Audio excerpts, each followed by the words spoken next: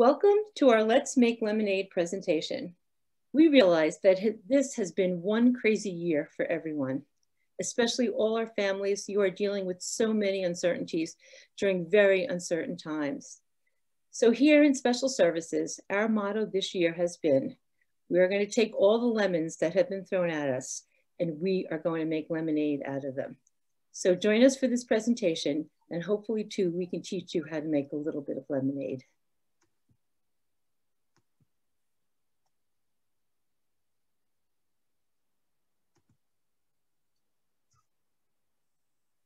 The goal of this presentation is going to be a discussion that we're just going to start regarding how we, as a community of parents and educators, can support emotionally healthy, resilient, successful learners.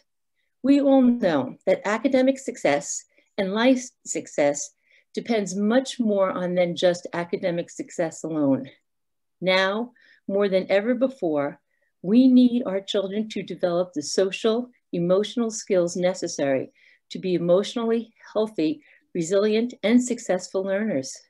So what we're going to go through tonight is the development of social emotional learners so that we can work with you so that your children can truly be successful in life. You're going to have the opportunity tonight to meet a few of our child study team members throughout the district. These child study team members are great resources through anyone in the district, teachers, parents, and students.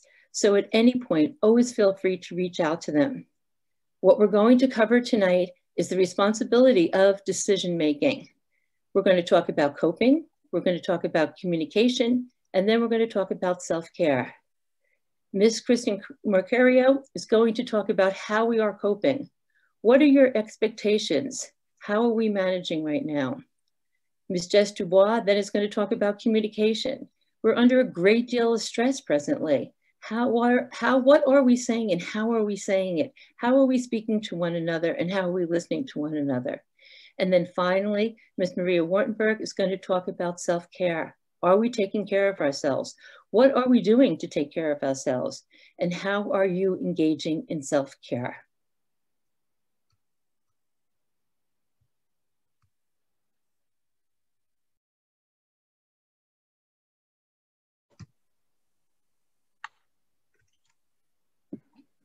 Hi, I'm Christine Mercurio, and I'm a school psychologist in the district. And today I'm going to talk to you about coping. First, I'd like to begin by defining SEL, which you hear a lot about in the district. So SEL is just the process of acquiring and effectively applying the knowledge, attitudes, and skills necessary to recognize and manage emotions. So that big fancy definition really just means, how do we use what we know and how we feel to make effective decisions and manage and cope in life today? I'm going to begin by defining CASEL competencies, which drive SEL. And CASEL competencies are defined as self-awareness, self-management, relationship skills, and responsible decision-making. The competency of responsible decision-making, in particular, impacts our ability to cope in an effective way and to make decisions that support a healthy social emotional balance. Next slide. Next slide. Okay. Isn't responsible decision-making what competency of coping is all about? And how are we as adults coping at this time? And what does coping mean for you? I'm not sure if we ever sit down and really think about those questions, but thinking about them and concretizing them will definitely help how we cope in a healthy manner. So first, we need to define our expectations. And it really helps to do this concretely with someone who can guide and provide objectivity. In education and IEP planning, this would be your case manager and child study team. Call it emotional academic budgeting, if you will. When I refer to a budget, I'm only referring to the cost-benefit analysis of our emotional resources or our emotional bank. We do not have an endless supply of mental and emotional energy. So we really need to take an inventory of our priorities, our goals, and determine reasonable, individualized expectations. This will guide how we reach our goals in a healthy manner. And as with an IEP, we need to consistently reevaluate our academic, emotional resources and our capacity from time to time, because these can change. We really need to acknowledge that during this time and throughout life, we need to consistently reevaluate and reassess our expectations to establish realistic goals and the methods of obtaining those goals. Next slide. When we enter situations in life with a set of expectations, when we feel we are not prepared or we do not have the knowledge base, or we feel unsure, we experience stress, anxiety, and worry. So what happens? We Google, we Facebook, we chat with friends, and that's great, and that's comforting, and it can give us perspectives. However, to really cope and establish effective decision-making, we need an objective person. And for educational planning, again, that would be your case manager and child study team. Sometimes different perspectives and Googling can have an adverse effect and increase just enough or make worse your worries. So our ability to cope depends on our ability to think flexibly, take in expert perspective, and to some degree adjust our expectations. That certainly does not mean lowering the bar of excellence. It means establishing the academic, social, emotional balance, or prescription, if you will, for your child. Next slide.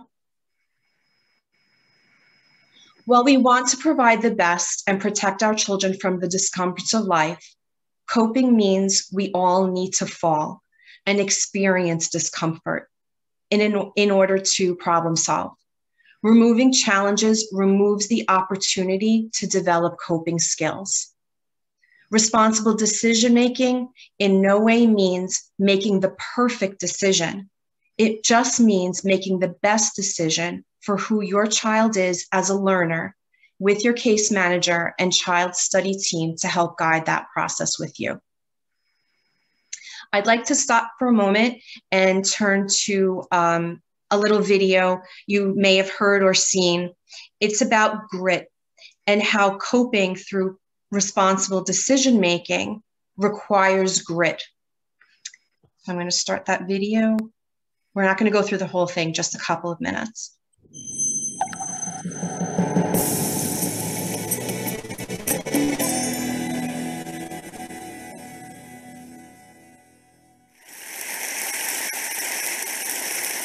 When I was 27 years old, I left a very demanding job for a job that was even more demanding, teaching.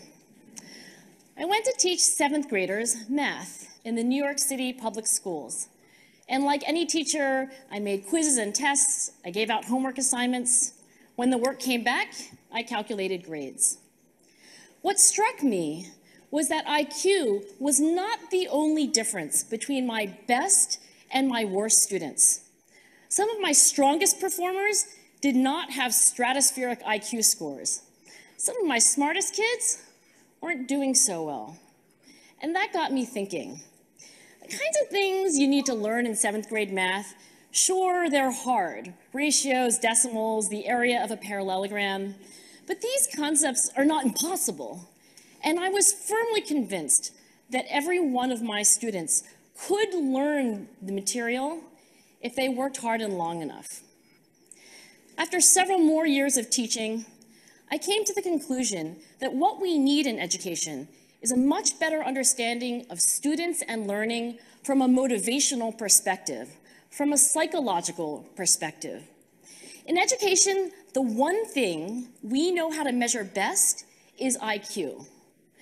But what if doing well in school and in life depends on much more than your ability to learn quickly and easily? So I left the classroom and I went to graduate school to become a psychologist. I started studying kids and adults in all kinds of super challenging settings. And in every study, my question was, who is successful here and why? My research team and I went to West Point Military Academy. We tried to predict which cadets would stay in military training and which would drop out. We went to the National Spelling Bee and tried to predict which children would advance farthest in competition. We studied rookie teachers working in really tough neighborhoods, asking which teachers are still going to be here in teaching by the end of the school year. And of those, who will be the most effective at improving learning outcomes for their students? We partnered with private companies, asking which of these salespeople is going to keep their jobs and who's going to earn the most money. In all those very different contexts, one characteristic emerged as a significant predictor of success. And it wasn't social intelligence, it wasn't good looks, physical health, and it wasn't IQ. It was grit. Grit is passion and perseverance for very long-term goals. Grit is having stamina. Grit is sticking with your future, day in, day out, not just for the week, not just for the month, but for years, and working really hard to make that future a reality. Okay, Grit is living life like it's a marathon, not a sprint. A few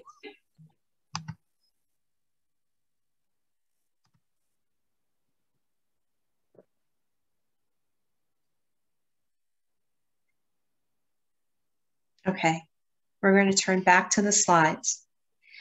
So that's just the beginning of that video by Angela Duckworth. She has a great book as well.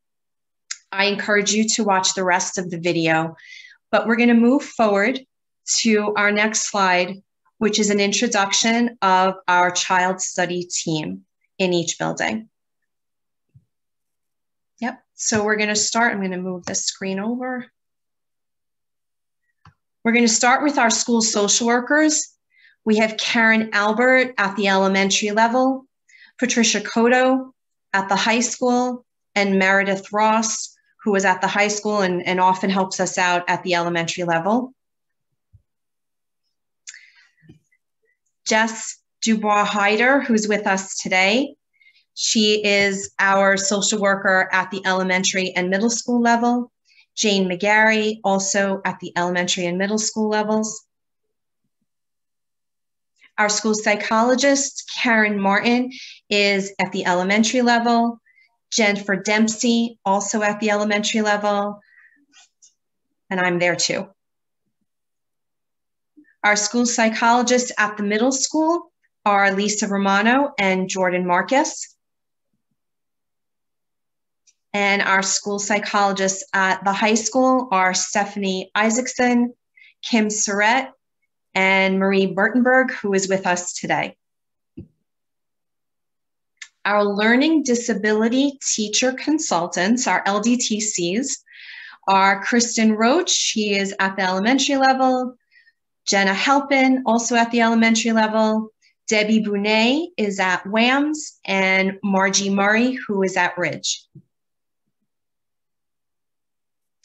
So the preliminary takeaway for today regarding coping is that we need to set our expectations, our priorities, lean on our connections at school for IEP development. That would be your case manager and child study team. And that when we learn to fall, we learn to get up. I'm going to turn it over now to Jessica Dubois, who's going to speak to us about communication. Okay. Hi, everybody. My name is Jessica Dubois. As Christine said, I work at Cedar Hill and William Mannon. I'm going to talk to you today about communication and 6 effective ways to communicate with your child. As we're reviewing these slides, these are a lot of components that we use across the board in the Behavioral Disabilities Program. So families that have their child enrolled in this program, you'll be very familiar with speaker power, which is another way of redirecting your child to understand that when one person's talking, the other person's listening.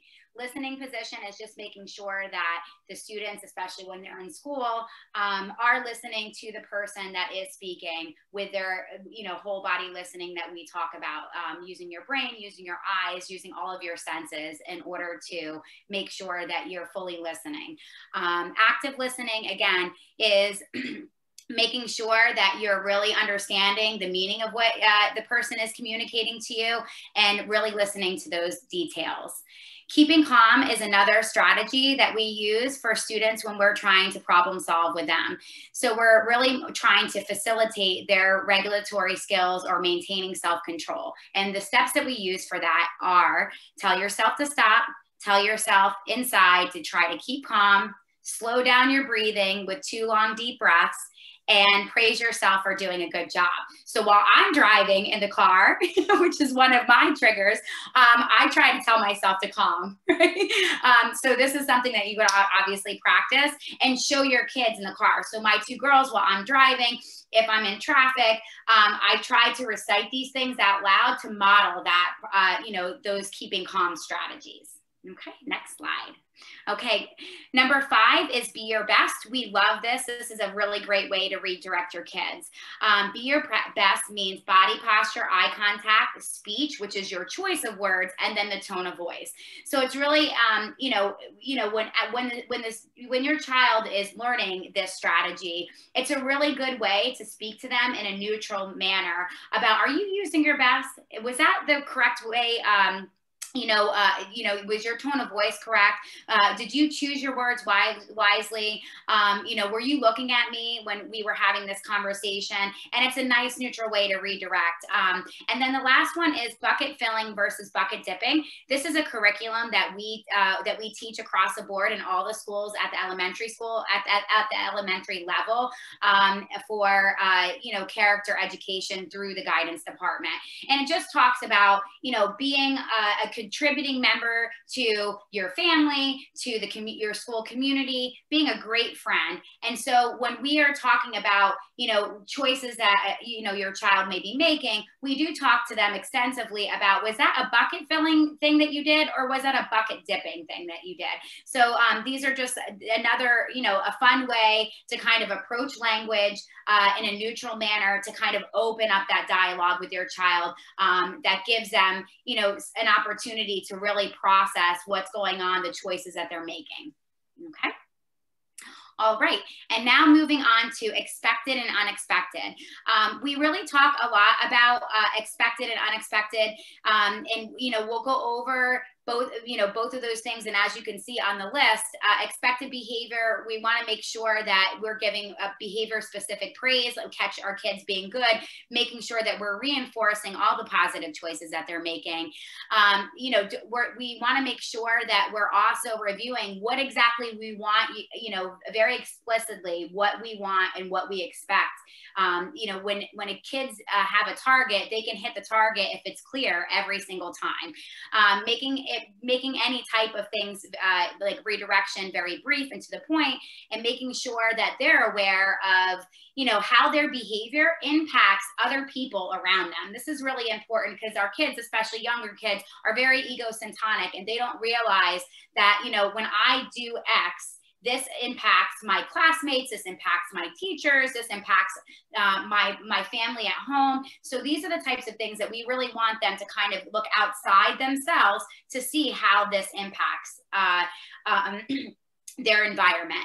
And then just being genuine, making sure that you're giving feedback to your kids that's really genuine, things that they can already do and they're capable of doing. They don't really need a lot of praise for them, but really making sure that you're encouraging things like tenacity and encouraging things that, I know this was really hard for you, kiddo, but I really like how you tried. You took 2 deep breaths and you kept on trying. And those are the types of things that, we saw about, in the video that Christine shared with us about grit. Then unexpected behavior, we talk a lot about this. Again, this is another term that I think is really important when we're talking, because when we're talking to our kids about the choices that they make that are unexpected. And the reason why I like this term is because it provides a neutral platform for us to talk to our kids about something that they did was unexpected. There's no triggering language that would be like, you know, that's so bad, that's terrible, that's inappropriate. These words that they're kind of saturated with. If you say, wow, that was really unexpected, it's very neutral. So when we're talking about that, we want to make sure that we're pinpointing the problem, that we're making sure that your objective is very clear to them. You know, they might have done 5 things all together that were probably unexpected, but what is your primary objective? We want to make sure that we identify that and talk about that. We want to use assertive communication and be very clear. We want to make sure, again, that their unexpected behaviors and how that translates into the larger environment. And lastly, we really want to talk to them about how can we fix this problem together? I'm on your side, I'm on your team. Let's talk about this challenge. Okay, you did X, Y, and Z. So how can we solve this problem? And we work with them to kind of make sure that they understand some other strategies or coping skills that they can use to make a better choice when they're confronted with the same situation next time. So that's expected and unexpected. Okay, and the last thing to kind of wrap up communication is just the key elements when you're talking to your child to help them to open up and take ownership for some of the things that they're doing. Okay, using neutral language is really important, and that's why we talked a little bit about some of the 6 communication strategies and expected and unexpected behavior. What behavior or action was observable? So we want to make sure that we're fact checking and making sure that we're identifying what we can observe. There might be an example of that would be if your child is really frustrated and while they're doing their homework and snaps the pencil in half. You observed that they snapped the pencil in half. You're surmising that they might be frustrated, but that's not that may not be what they're feeling. So I would suggest that you would approach your child and say, wow, I noticed that you snapped your pencil. Can you tell me a little bit about that? That was really unexpected. And then they would have the opportunity. What were you thinking? What were you feeling in that moment? Okay, what can we do to make this better? How can we, do we need to have a break? Do you need to review the lesson again? All of those types of things, and teaching them and working through those problem solving skills is really important. Avoiding triggering words. Again, a lot of times we use words such as calm down when people are very escalated. So those types of things that that might be triggering to your child, making sure that your choice of words is really important. Compartmentalizing, this is a really great strategy. Again, going back to the snapping of the pencil, we can say now, okay, was that a big problem or a little problem that you didn't understand number 2 on your math assignment today? That was a little problem, right? But your reaction was really big because you snapped that pencil, right? So what can we do next time to change it? So instead, so we want to make sure that we compartmentalize the problem and size it down a bit for our kiddos so that they understand that not only, that their reaction was really big, and next time maybe we can make a better choice. Giving direct and specific feedback is also very good, making sure that we're identifying exactly what targets we want them to hit. And lastly, that perspective taking skill is super important. Again, that same reaction that if a student was having snapping their pencil in class, like what would your friends think? What would your teacher think? How are you feeling about yourself? And making sure that what they're doing and how they're presenting their behaviors to other people, making sure that they understand that perspective taking abilities to, if that was your friend, what would you say to your friend that was snapping that pencil? So those are just, a couple key elements to make sure that your child is opening up, taking ownership for their, for their positive actions and some of their more challenging actions. And so I encourage you to take a moment and just think about how you can use language to communicate with your child to get them to open up. Thank you so much. Hi, I'm Marie Wartenberg. As Chris said, I am the school psychologist at the high school level, and I'll talk a little bit about self-care. And so a lot of us probably think that self-care is maybe spa days or yoga days, And it's not necessarily. It could be, but not necessarily. Self-care is different for everyone. So what I have on the screen here is a stress level bell curve. And so the green is, those are the people that are very laid back. Maybe they're a little frustrating for you because they are so laid back, nothing gets done.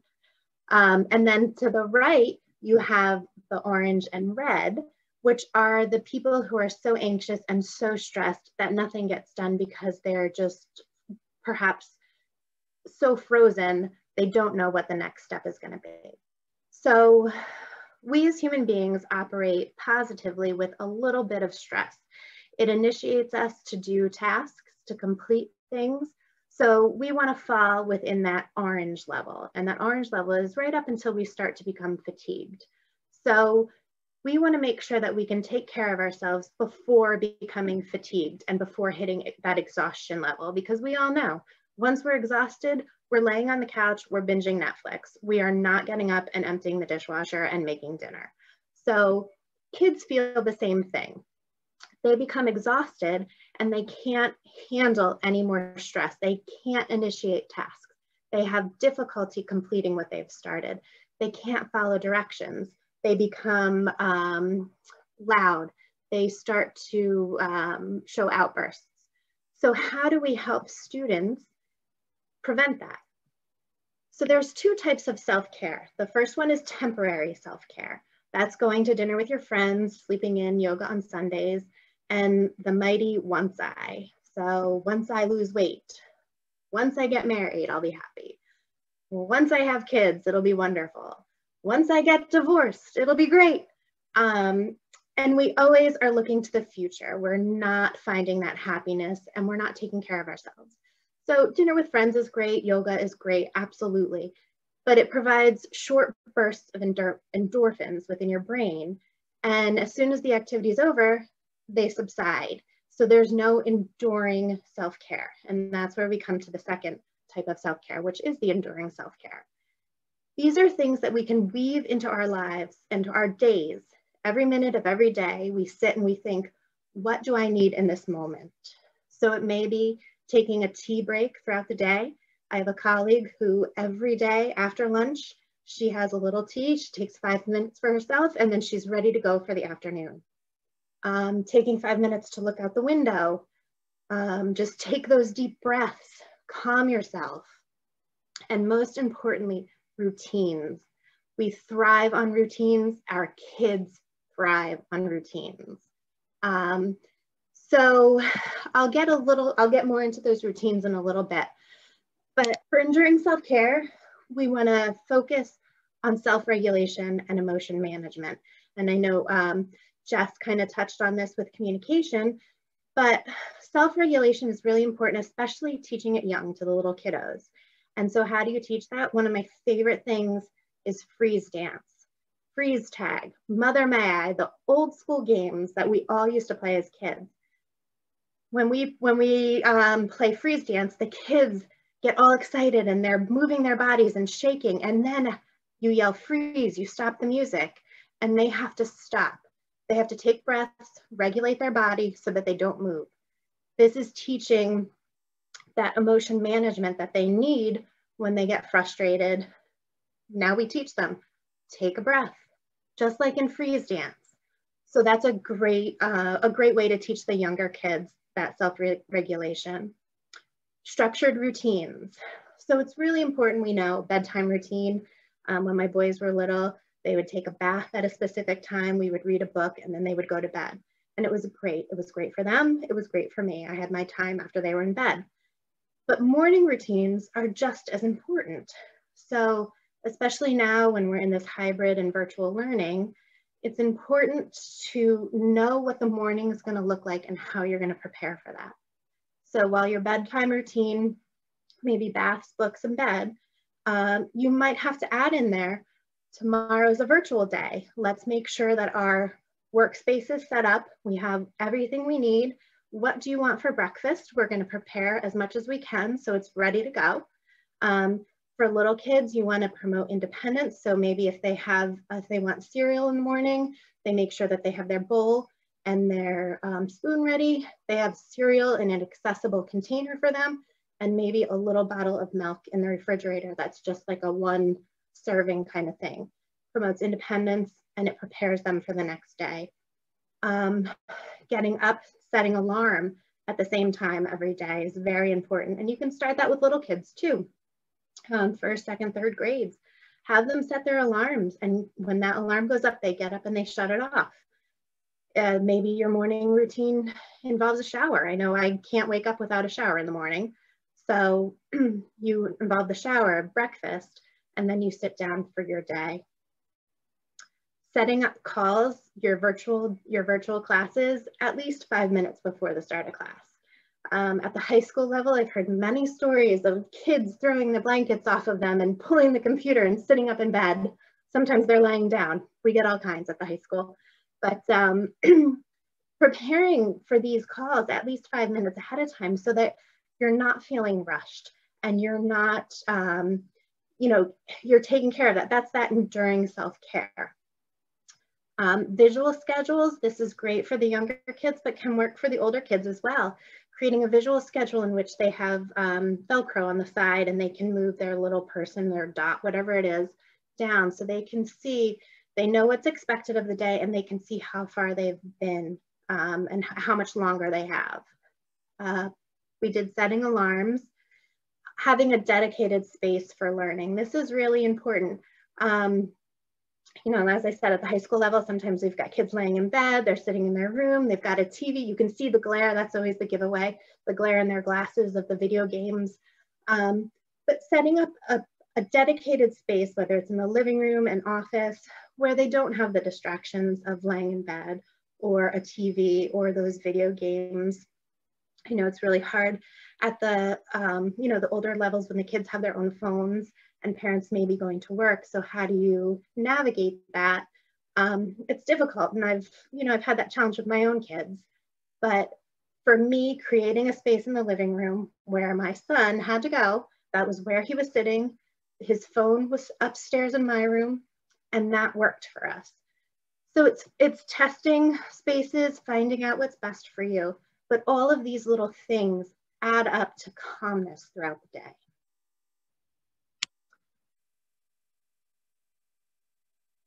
So I think that's the end of our presentation. These are just some sites that we have here. I guess we'll be posting this presentation so you'll have access to it. Yep. So in conclusion, I just want to thank you so much for joining yet another Zoom meeting in your schedule. As social workers and school psychologists, we are available resources to you. We know that this was sort of a broad sweeping starting point for us in this SEL presentation and in an effort to help support you during a very difficult time in this pandemic. We're hoping that this is just the beginning of future presentations, and certainly this is one of a 2-part series. So we will be following this up with a Q&A that's live and allows for interaction with you as parents so that we can take your questions in real time and provide some responses. I hope that you reflect on this presentation and let us know what worked and what didn't work when we join with you again. Thank you very much, Jess and Marie, and I hope everyone is well and has a great weekend. Thank you. Thank you. Bye.